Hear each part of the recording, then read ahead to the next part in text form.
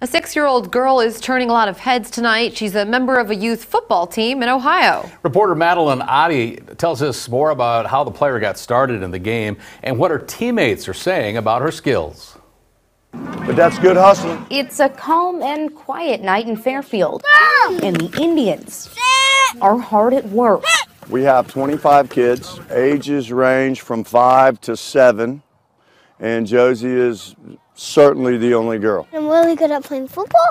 This is Josie Stamper. She's 6. Catch it. She plays tight end on offense. Love it. And is on the defensive line and plays linebacker on the other side of the ball. She's the only player with a ponytail. I was kind of hesitant. I at first tried to talk her out of it. But Josie was begging to play after watching her brother play football last year. I asked her if she wanted to play flag football, and she said absolutely not. She loved tackling. What's up? They've all been hit by her, and none of them like it. She got a lot of sacks, and she's good. She plays hard. Josie holds her own, both on the field and off.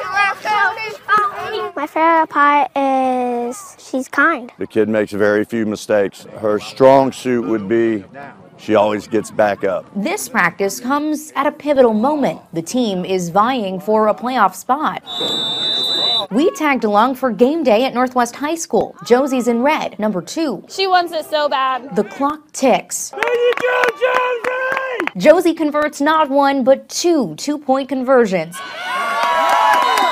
The Indians clinch the win. Fairfield Indians, we're going to playoffs, baby. There you go, While the season comes to a close, Josie is just getting started. She taught me not to judge the stereotypical thought process, you know.